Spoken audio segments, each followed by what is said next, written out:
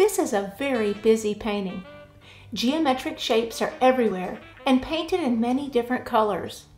With so much going on in this painting, it might have looked disjointed and chaotic, but Will Barnett has used a few tricks to make his self-portrait appear unified and harmonious. Did you notice the colors? Mostly red, blue, and yellow. Those are primary colors with white and black. Everything is connected by a color scheme. This is one of the most common ways to create harmony in a work. What part of this painting do you notice first? Most people see the bold white rectangles. They contrast with the dark black and blue next to them. We bounce from one to another around the outside of the painting.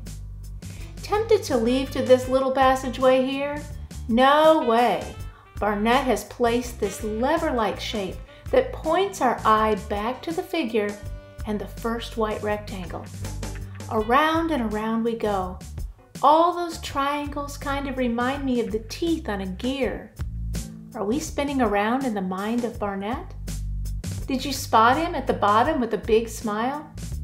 This painting seems to be a playful look into the mind of the artist.